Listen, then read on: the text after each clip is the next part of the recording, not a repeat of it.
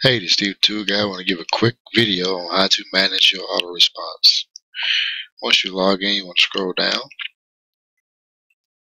click on Manage Auto Response. Then you'll come to the Manage Auto Responder page.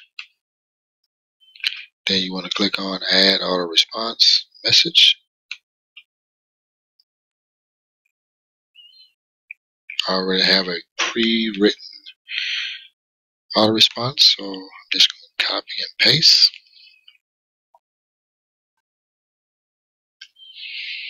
Make sure you have a nice subject line in there or it will not go through. What I mean by that, you got to have a certain amount of characters in your subject line before it will be saved.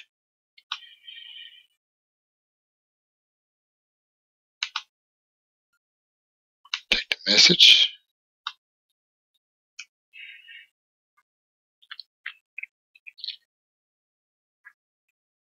paste. Make sure you put this character, this form of code inside of your message so that your redirect URL will show up in your email so they can click it. Okay. Then you should automatically go ahead and scroll down, and then you can set it to instant, 1 day or 2 days. Since I already have an instant message after somebody opts in, I'm going to pick 1 day. So this auto response will send the message after the instant message, which will be in a day. Then you click on Add Message,